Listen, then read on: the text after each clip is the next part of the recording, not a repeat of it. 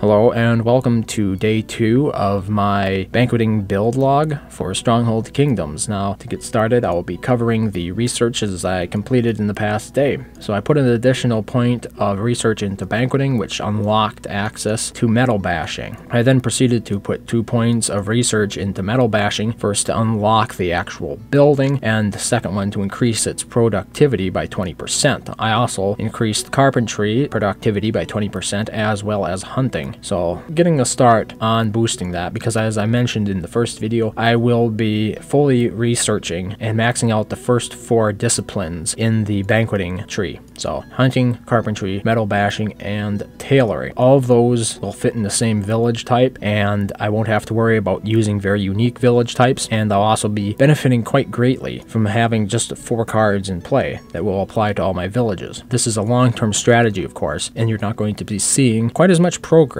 within the first few days as you did in my no cards build log. So, if you are interested in very immediate progress, you might actually prefer that one. I did it with no cards at all. It's a completely free build. In this build, I'm actually using a fair few cards. Although they are cheap cards, they are cards nonetheless. I didn't put any research into either the military or the farming tree in the last day, so we're going to jump right over to education. And I put 3 points of research into engineering to increase my storage capacity. And this is really quite a simple concept, because if you're not going to be by the game all the time, you're going to need some flexibility in terms of what you can store. And I intend on increasing the hull capacity in the near future, because I'm going to be producing a lot of banqueting goods and I really don't want them to go to waste. Finally, in the education tab, I put 4 points of research into arts for a total of 5. So that pretty much covers research. Let's take a look at rank. I'm currently a commoner 3rd grade now. This is a little bit behind how well I was doing in my no cards build log, and I have been playing cards in the past days, so it's a little bit more expensive in the short term. So let's take a look at the cards that I used within the past 24 hours. To get started, I've been using the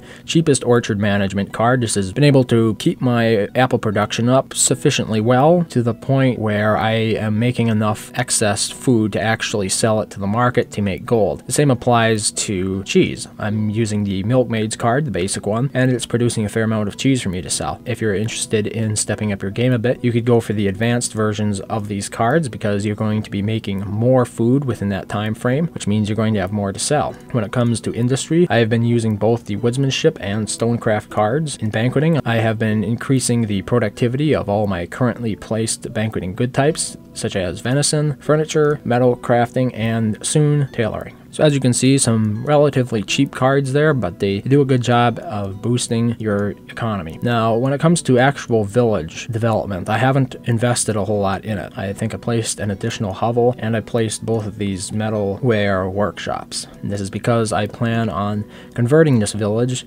in the next couple of hours, because I need a highland. And the reason that I need a highland is because it has a lot more iron that I can make use of. And with this build, we're going to be going heavy banqueting into the first 4 good types. So I'm interested in maximizing and balancing between those 4 good types as much as possible. So we're going to need lots of forests, lots of grassland for the tailor's workshops, and of course a lot of iron for the metalware workshops. And once I have converted to a highland village, I'll have exactly that. So as you can see here, I am spinning my wheels a little bit within the first couple of days of this build. You're not going to see as much progress, but it's a little bit of a longer term game that we're playing here. So, not seeing as much progress in the early parts of the game is not really as significant as you might think. So that pretty much takes care of the progress that I experienced personally. But let's take a look at the parish. Now, I recently took over the stewardship of this parish simply by voting myself in with fair votes. It's really not that difficult, but you should keep in mind that once a parish has a steward elected, people can then flag raid you. And to this end, I placed 2 guilds, the Woodcutters Guild and the Orchard Workers Guild. Both of these cost 1 flag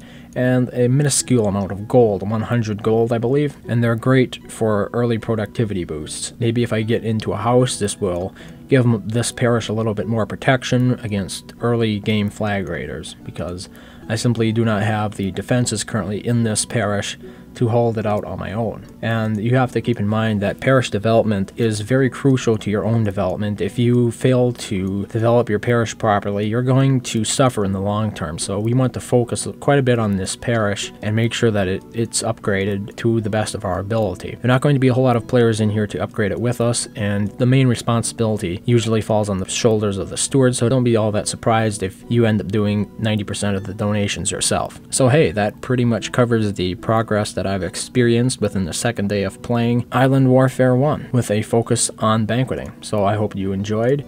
Thank you very much, as always, for watching, and I hope to see you next time. Stronghold Kingdoms. The battle has just begun.